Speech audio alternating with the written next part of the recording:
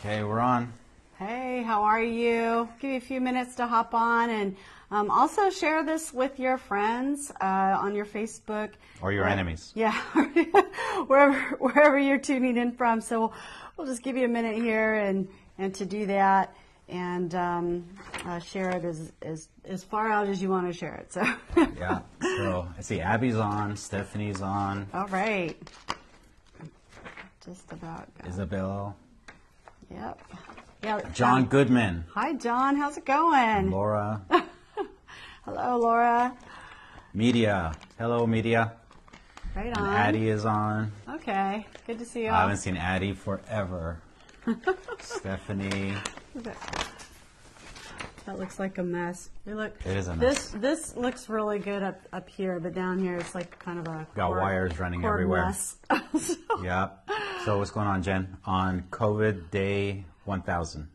Well, we're going to come to a sudden end, and it just keeps looking like doors are just about ready to start bursting more and more and more. I love the things I'm seeing across the nation. Certain things are opening up. I know you and I were trying to figure out where in California we can post-celebrate our anniversaries, since lockdown's can't quite go anywhere. And so we're taking aim, hopefully in a few weeks, next month, and we're gonna Maybe celebrate right. Maybe you should fly to Georgia because We they're could. opening up. Okay. So we could go to Georgia, right? Yeah, Georgia of all places. Good food. Good food. I was yeah. there not too long ago. Great food. There you go. So how about you? How am I doing? Yeah. Doing good. Staying busy. We're doing a lot of, I think we're pretty much doing something on each of our campus. Some sort of remodeling or some sort of something, whatever. Right. So I figured, hey, we got COVID, so might as well remodel every campus Yeah. Well, Or- in your downtime, so. in our downtime. So pretty much every campus we have something going on. Right. So, but this Sunday's Mother's Day. Yeah. So Jen's preaching again. And I don't know if you guys were watching last Sunday, but the fire sprinklers came on just because she was on fire. Oh my gosh. Anyway, so, So- well, almost. They I didn't quite had come a on. lot. I had a lot of things pent up. Yeah, yeah. So anyway, so we're trying to get it all out of her, so she'll be on again this Sunday. Right. But we're doing something really special, actually. So we're going to, just like last week, I'll be on again at 8:40 and also 10:40 a.m. before each of the services, before the online services, and just do a Facebook Live and do some Q&A and just pray with one another. And a bunch of you jumped on last Sunday, and I really enjoyed it, and I know many of you did also.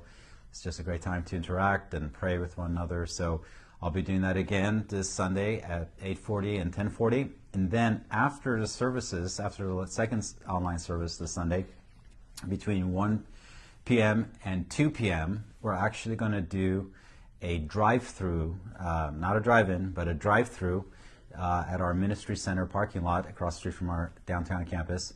And this is for all the moms. So we have a gift for you that we want to give you as you drive through the parking lot at the downtown campus ministry center this Sunday between 1 and 2. So guys, bring your wives and moms and Yeah. just, or even if, you're not a mom, ladies, just drive through anyway. Why not? That's right. So we have stuff we want to give you, and it's just a great excuse to see you, right? All right. So you can stay in your car as you drive by. We'll hand you something, and it'll be fun. So this Sunday at 1 p.m., 1 till 2. So someone said, so are we having an in-person service? Not quite yet, but stay tuned, okay? Oh, we're having one sooner than Very later. sooner. I'm telling you, if I wasn't doing some remodeling, it would be like right now. But you're remodeling. The one thing I've been interested in is the remodel of the bathrooms, and so what does that entail? Well, we're just making it look pretty. Pretty. So Okay. New tiles and Yeah. fixtures and stuff like that. All right. Good. Always improving those things. Yeah, nothing like, humongous. Okay. But huge in the sense of it's going to look totally different. Very good. So, okay. All right. Something that's been really on my heart, coming into this week, a few things is that, and I shared this Sunday, is this is kind of in intercession. You're going to feel the bursting open type feeling, and so prayer is probably going to be pretty intense this week. Probably for some of you, there might be a sense of travail, and that's usually the final push before everything. It's like the final push, and it's the final prayer you need to see things begin to open. So at least for those of you who are connected to us, connected to this house, you're probably going to get that sense, those of you who are intercessors. So I just want to let you know, that's very much in line with what's happening right now. I'll probably do a little bit later after this live at some point. I'll probably do something on travail just to give you a heads up on that and what that could look like if that happens with you. So I don't know if you have anything you want to bring in. I shared all my stuff. Okay, all right. So, and then finally, it's really important to begin, if you haven't already, to really ask the Lord for what you want. Okay, a lot of us, we want to get angry and complaining, and this isn't happening, our kids aren't in school, and there's no graduation. Well, have you thought about collectively asking Him for that? A lot of times we defer to the no, forgetting that it's God who opens doors, it's God who opens schools, it's God who opens churches. Everything we have comes from Him, and He's the one who opens and shuts and holds the keys. And so we want to actually ask Him for what we want, okay? And instead of, deferring to everybody's no, and, He's a God who answers prayer, but we have to really, come after these things in faith and be diligent and recognize it's His hand that brings the blessing. The governor might say no, but the Lord has a yes. That's right. So that's why we're saying, let's ask, okay? Mm-hmm. We're asking for our churches to open, our businesses to open, our schools to open, our graduations to be reinstated. We're asking for these things, and we're not relenting, and the Lord cares about those things. And so, He's the one who brings the answer. So let's go after that, okay? All right. Question number 1. Hi, I want to grow in faith for healing prayers. What do you do to foster? You had that wrong finger up. Sorry. What do you do to foster that faith? Just so in case you didn't see, she was pointing at the question, but it was the middle finger, and I took it very personal. Okay, all right. Let's do that again. Use the right finger this time. The index finger. Hi, right. I want to grow in faith for healing prayers. What do you do to foster that faith? Somebody asked that question. I think, growing in any type of faith is, faith grows in one way. I know many times people want to pray for more faith or ask others to lay hands on them so they could have more faith, but the Lord could give us a gift of faith, mm-hmm. which comes on us and lifts off of us, and that's very different. But all of us, though, we can't depend just on the gift of faith to come on us, so we have to develop our faith. Romans says to each one is given a measure of faith. So everyone has faith. Even people who aren't Christians, they have a certain amount of faith. They have enough faith to get saved, right? So everybody gets a measure of faith. But then you have to then grow the faith that you have. So faith is growable, and faith could also shrink. So in the way you grow your faith, Romans 10:17 says, so then faith comes by hearing, and hearing by the word. So it's the constant hearing of the word. So I think Jen was talking about this last week. You got to speak the word, you got to obey the word. Those are ways to release your faith. But the way faith comes is the continual hearing of God's word. And if you want to grow your faith in a specific area, let's say, I think somebody mentioned healing. Right, this for healing. If you want to grow your faith in the area of healing, find all the healing scriptures you can and start quoting them, start reading them, start get it inside of you. Get it inside of you. Find healing, teachings on healing. People who are teaching from the Word that it is God's will to heal you and deliver you, and just be listening to those over and over and over. So it's about hearing. It's the hearing of God's Word that brings faith in it. So when you hear God's Word, it's pregnant with the power and what's required to bring that promise to pass in your life. So so the Word is also like a seed. So you put the seed of the Word in your heart, and you just continually water it by confessing, and it grows. Absolutely. And if you're interested in learning more about this and going, stewarding and putting some time aside for this kind of teaching, I'm actually going to do a life group on Zoom. We'll start it tonight. And somewhere on the Harvest page there is a link that you can actually, you can sign up to get the Zoom link to actually enter into that class tonight. So just FYI, and it's just about healing. That's really what it's about. I think it's I had planned to do this way before COVID, and I was like, we got to do a healing class. So now's the time to do it, because we want to have our faith in place before we run into a situation that challenges the Word of God. Number 2 here says, Pastor Ron, when can we expect a book from you, and what will it be about? I'm hoping healing or some of your supernatural experiences. We'll see. I think we talked about this a few Yes, weeks we back. have. Yeah, everybody keeps asking you. So my answer back then was ghostwriter. I get a ghostwriter. I used to want to write a book until I started watching her write books. I started my number 5 last night. So I started last night. I don't want to write a book anymore after watching her write books. Oh, come on. And but like I think I said right when this happened, one of the first ones, I've been contacted by couple different companies that want to offer ghostwriters to write something. So I might actually take them up on that. And what will it be about? I have a couple things in mind, so we'll see. Yeah. We'll see. Okay. What about this? I could say so much on that one. Go ahead. Okay. The next question is, what is your take on spiritual parenting? Will you ever consider becoming spiritual parents for others if you're not currently? It's so funny. I was actually thinking through this whole concept this morning, and I hadn't even seen this question. So, sometimes I think the Holy Spirit just prepared me for the question. I love the idea of spiritual fathers and mothers. I love the concept, and I love the idea. I think where we see problems is in the application, because people always they want people to be their spiritual father or mother with an expectation of a certain level of relationship with people that is not it's just not doable. And so some people, they use that term to kind of hook you into relationship, and it's a nice theoretical concept, but you're going to end up abandoning people because you can't emotionally connect to them the way a true parent can. And so I personally, my husband can say, explain his end of it, but I personally would rather be a spiritual mother rather than your spiritual mother, only because I feel like it would create a false expectation and perhaps a sense of abandonment when I'm not able to be a real mother to people the way that they might expect or want. I'd rather be a spiritual mother, and I think that's more doable, and it's more palatable, and it puts the expectations where they're realistic. Mm-hmm. Yeah, Paul addresses that to the Corinthians. He says, you've had many teachers, but not very many fathers. And I think that was part of the problem with the Corinthian church, because they were a very powerful church, but very immature church.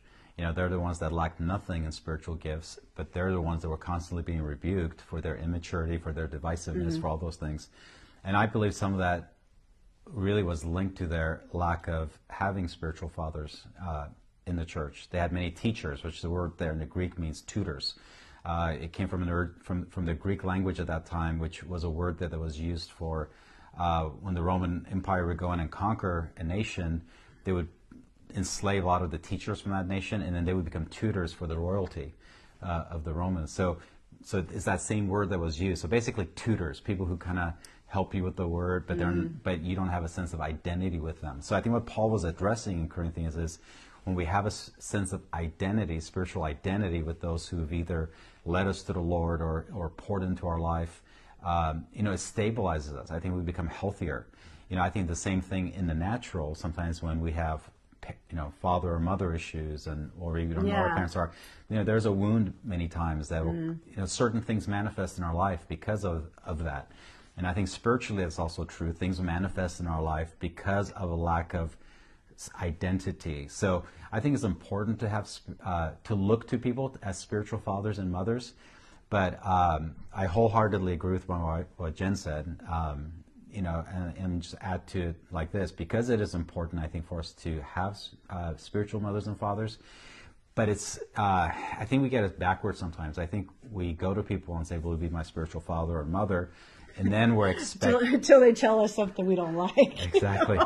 Or sometimes, and then how do you say no? It's like, no, I don't. It's kind of awkward. But the thing is, though, and then we have an expectation sometimes, then now they're going to, like Jen was saying, spend all the time with us, pour all the stuff into us.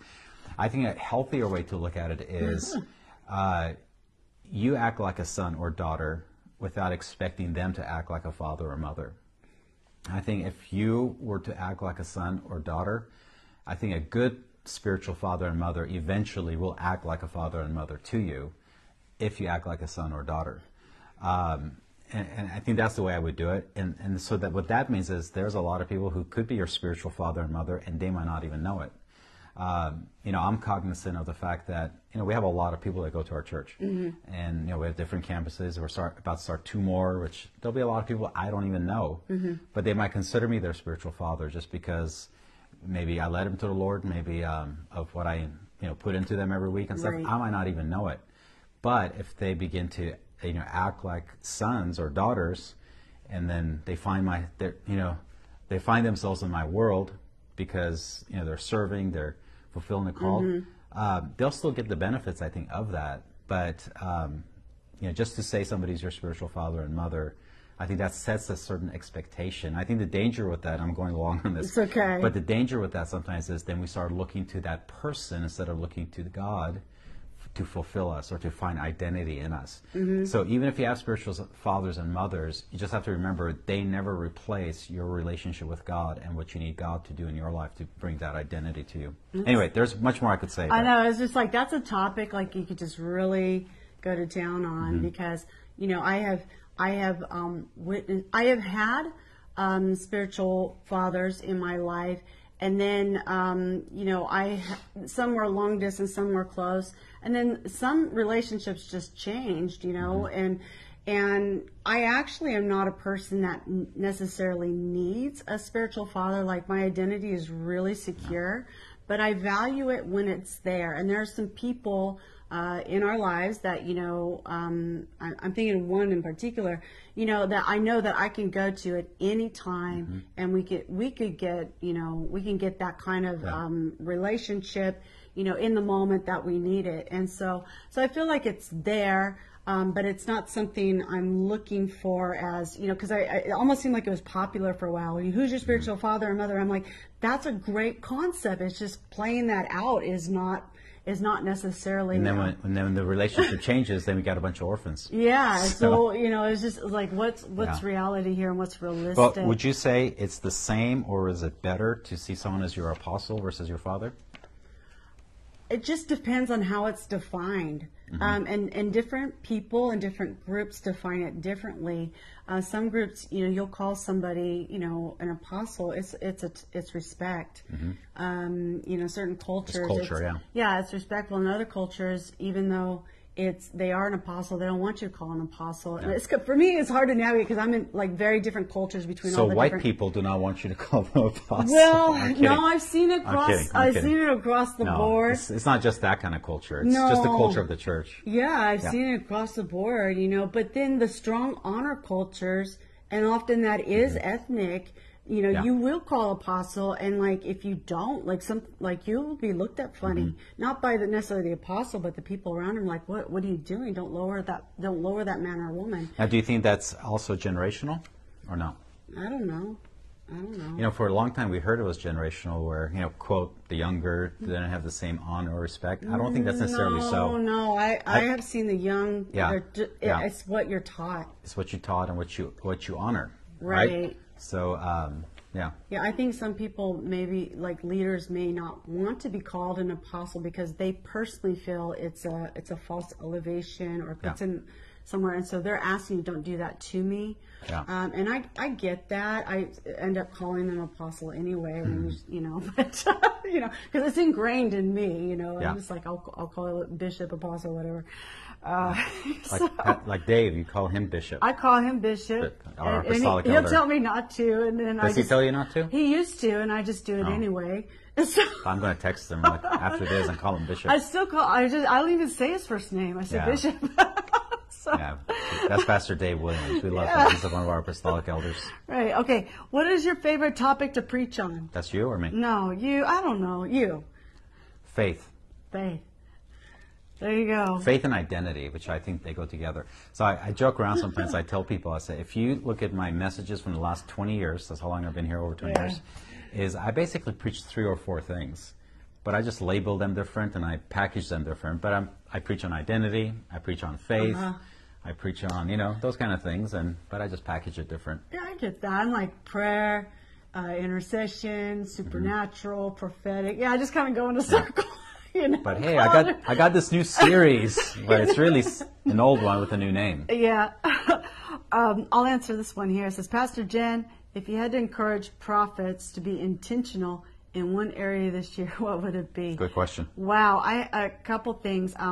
What I've been seeing, and I've really been just going to town on it, is because and it says here prophets, not prophetic people. It's different communication, but prophets in particular. Prophets carry weighty authority with their words. And what I see going on right now is an attempt by Satan to bait you to say what he wants you to say, rather than what God wants you to say. And so, because of social media and because of the attention it gives prophets an instant voice.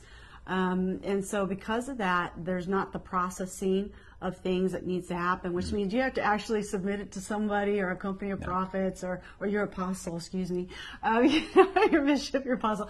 And you're going to have to get those words weighted because your words will produce something, and you potentially could produce, become a pulpit of the enemy rather than the pulpit of the Lord.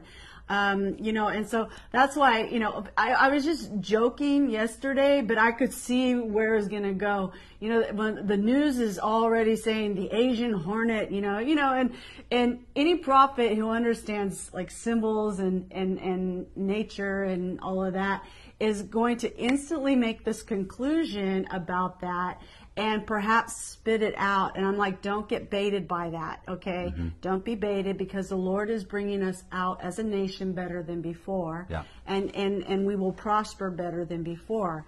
And so I caught that one, and I kind of made a joke about it, but I was really serious, because this is what's been happening, is a baiting of the prophets to become the pulpit of the enemy rather than the pulpit of the Lord. So that's what I would say. Be very careful this year. The next thing that you need to be careful about is artificial intelligence.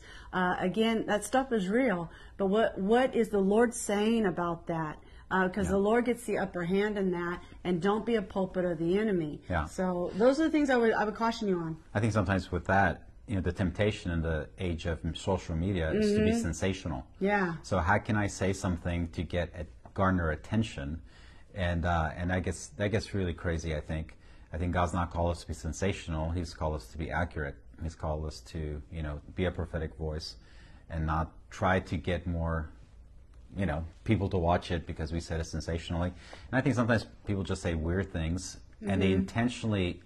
It could be a true prophetic word. Again, that's just my opinion as a non-prophet. It could be a true prophetic word, but they'll use verbiage to sound sensational. Or very mystical. Or very mystical. Yeah, it's not grounded. And it's crazy. It destabilizes you, not stabilizes you. Because my thing is this, looking at it from a pastoral or apostolic standpoint, is, you don't impress leaders because your word is sensational.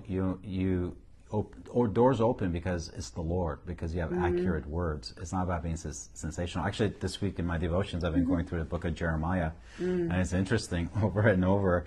The thing is between the prophets who say what the kings want to hear, versus Jeremiah, who they jail him because he says what they don't want to hear. Right. And so it's but you look at that. He was always scriptural. Yeah. It's like, this is scripture. And that's where we have to bring it down to, is like, let's go back to scripture and principle. And that's where I'm seeing the fail in the prophets, is they're overriding some stuff. So anyway, what was your first supernatural experience? Are you asking me? Yes. Oh my goodness. so long ago. Yeah. I don't know. I mean, it all depends, like, how you define supernatural. Okay, as a Christian or as a non-Christian? That was Yeah. my other question. I think mine was 4 years old. You should tell that story. That's amazing. I think I was 4, maybe 3. But Okay. I think I was 4. Somewhere around that age. Yeah, this is actually when I lived in Iran still, Uh-huh. and didn't really know the Lord. I'm a 4-year-old. Right. And I grew up in a nominal home. But I remember back then I just thought it was a dream, but now the more I look back at it, I'm not so sure it was a dream. Because I remember waking up and I'm in my room. So it's not like I'm dreaming I'm someplace else. I wake up, I'm in my room, just the way it is. But the ceiling opens up and I see Jesus coming through it, and he basically says, "Come to me, come up here." And he Yeah. calls me to himself. And then I wake up, but I was still like there. So Yeah. now looking back, I'm not so sure it was, but that always stuck with me. So it's weird because I don't remember that much stuff from back then, but that one at 4 years old always remained to me. I mean, I could still see his face Yeah. from when that happened. So looking back, I would say that's probably my first supernatural experience of Jesus calling me at the age of 4. Wow. I think when I was around that age, I was seeing demons.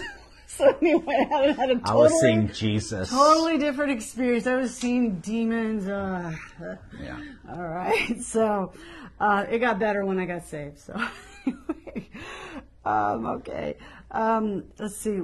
Why don't you take over? Want me to ask you some questions? Well, whichever. You know. How do you identify emerging leaders? See, I'll go to the leadership questions. I know. I go to the supernatural questions. How do you identify emerging leaders? How do I identify them? Well, I think I mean, the acronym, and you've heard it before, so we'll say it again. The acronym is FATSO. We're looking for the FATSO. Okay, so that is. Faithful? Mm-hmm. Go ahead. Do you want me to answer it? Yeah, go ahead. Okay. I just got excited. So they're faithful, and they're available, and they're teachable. That's a big one. I always can tell where somebody's going to drop off when I tell them they can't do something they want me to do. There you go. Teachable, spirit-led, and obedient. And obedient, I'm looking them to be obedient to the Lord. I'm not one of those I'm always one of those people like you always have a choice, and you know what I'm saying. This is how I'd like you to do it, though. Whereas if we're more in a staff relationship, I have more expectation there.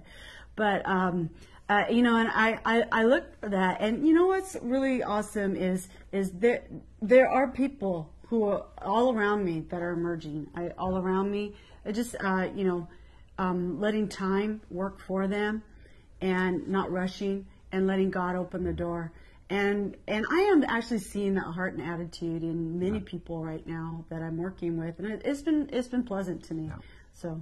Yeah, I think that's the thing. Is FATSO is being like I think it was last week or the week before. I can't remember which Q&A because we've done so many of them now. I know. But in one of the Q&As, we were talking about being faithful, which just means at times being around.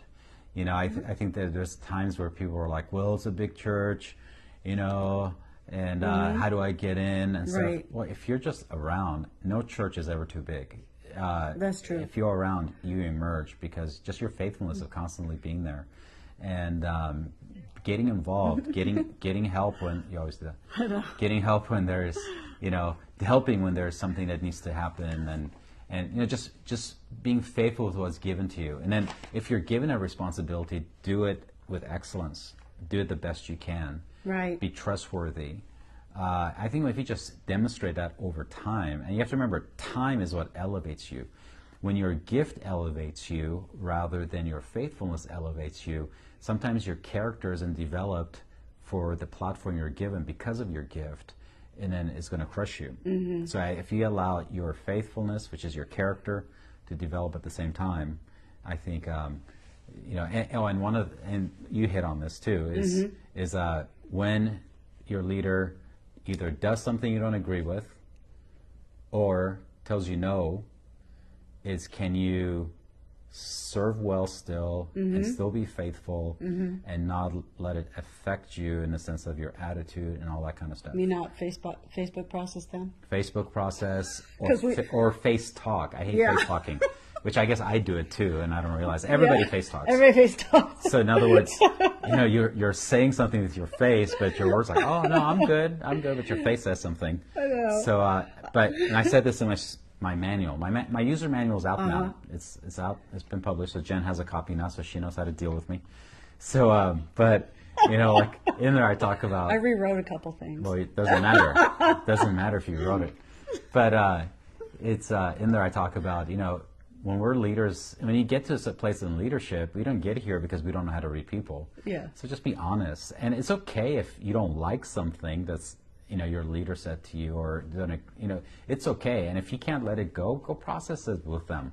That's not a big deal. But it's the fakeness that causes. Yeah. So if you're fake around your leaders, it'll cause your leaders not to trust you, but they don't know why they don't trust you. Yeah. There's just this feeling, I don't trust them. I don't know. And it's because they're not connecting with your heart. And it could be as just simple as you not being honest. Yeah. And because sometimes as leaders, we get this thing in our spirits like, oh, I don't trust them. I'm not sure why.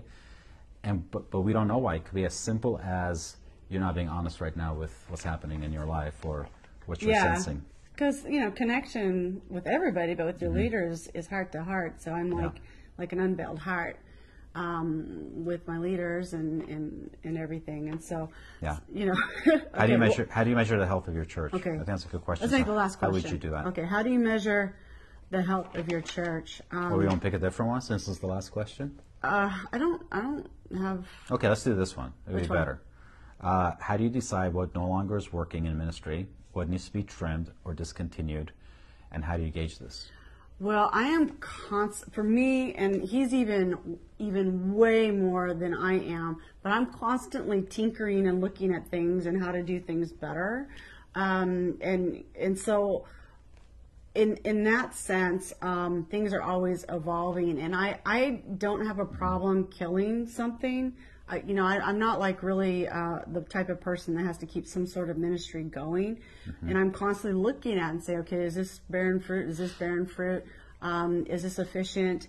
And when it stops bearing fruit and when it stops being efficient, or it's not moving with technology, the way that everything is moving, then I'm evaluating it to kill it. So. Yeah. And same thing. I think that's the number one thing I look at.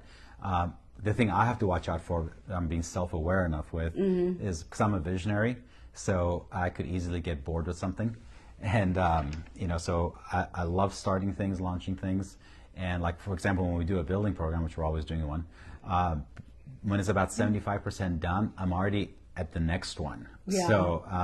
So when it comes to ministry, I have to make sure I'm not gauging it with, oh, well, we're already doing this. It has to be with fruitfulness. But the second part of that is also, number one, if it's fruitful. So many times we keep ministries or we keep things going just because we've always done it that way, or because so-and-so leads it and we don't want to make them feel bad, like us killing it. No, you have to kill it.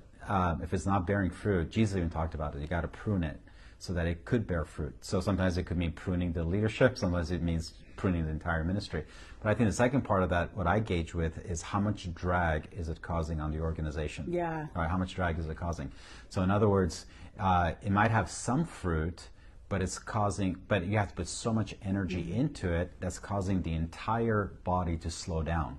So I think a few years ago, we went through our church, our organization, and we cut a whole bunch of stuff. Like practically everything seemed like, no, I'm exaggerating. Just a lot. We cut a lot of stuff. And the reason I did that was, I think the Lord gave me this revelation one day, is we had become fat. We had become fat as an organization. And maybe because I was fat or I'm fat, so the Lord used that to speak to me. But it was kind of like one of those things of, we had all this stuff going on. At the end of the day, at the end of the day, we didn't have the energy to do anything new, right? Remember, I kept complaining. I'm like, every September we have 30 announcements each and every Sunday. Because we have so much going on. So much. So what was happening was then, and here's another way you know that you need to cut some stuff. When a new idea comes to you or the Lord speaks to you about something, and your first thought is, oh, that's great, but I just don't have the energy, or you don't have the bandwidth, that says you got too much fat going on. So my whole thing was, we got so much fat that at the end of the day, we don't have the energy to do the things we want to do, because we're carrying the fat that we've had we've put on all these over the years. Yeah. So at the end, so if you could trim the fat, at the end of the day, you actually have energy to do the things you want to do, and be more effective. Right. You know, ministry is not designed for you at the end of the day to be all worn out. Right. Right. I really value, the lean, mean efficiency machine. That's Yeah. I hate to use the word machine, but there's some, structural components with ministry. And you have to remember, ministry at the end of the day is about reaching people. Yeah, it it's about is. being effective. I think sometimes ministry becomes, it's a family, so we all hang out. But then sometimes when a family member is not producing fruit, whether it could be a staff, it could be a ministry leader, it could be yourself. Yeah. If you're not producing fruit, of course, I'm not talking about just cutting people off. Of course, it's a family. You got to work with people. But at the end of the day, for the sake of not hurting one person's feelings, we don't reach thousands of people who are waiting to be reached because we just don't want to hurt one person's feelings, or one person wants to control, or things like that. Yeah. So at the end of the day, Jesus is very interested in fruit. When you look at the Gospels, over and over, he talks about fruitfulness and bearing fruit. And Jesus is very interested in fruit. Even with, I'll finish with this, even with the fig tree, it says Jesus rebuked the fig tree. My Syrian accent's coming out. You tired? No, I'm talking fast. In Mark chapter 11, when you read that passage, he cursed it from its roots up, where it dried up. But it says that he got mad because he went to get fruit from it when it was not the season of figs. So think about it. Jesus got upset, cursed the fig tree when it wasn't even the fig season. I don't know. Again, I don't get it. There's more to it than that, but I think there's a prophetic thing in that to say, in whatever season, Jesus expects fruit. Yeah, whatever true. season you're in, Jesus expects fruit. Okay. Yeah. Pray. And so, Heavenly Father, we just thank you for today. We thank you, Lord, that you are bursting us out of our confinements and bringing us into open spaces, and we are following you. And Lord, we ask you for the things that we desire. You said you have not because you ask not, and so we're going to ask for what we want. And Lord, we want our churches open. Yeah. We want our businesses open. We want our schools open. We want our graduations. Yeah. We thank you, Lord, that you have spoken, and we are coming out better than before. And we thank you, Lord, that you are raising a standard in the nations, right. Lord. You said when the enemy comes in like a flood, that you will raise a standard against him. And so, Lord, we ask and thank you for the standard being raised up against the enemy. And Lord, that you are blessing the nations that you sent Jesus to die for. He'll get what he paid for. Yeah. And we thank you, Lord. In your name, amen. Amen. All right. We'll see you guys next week. Okay. Bye.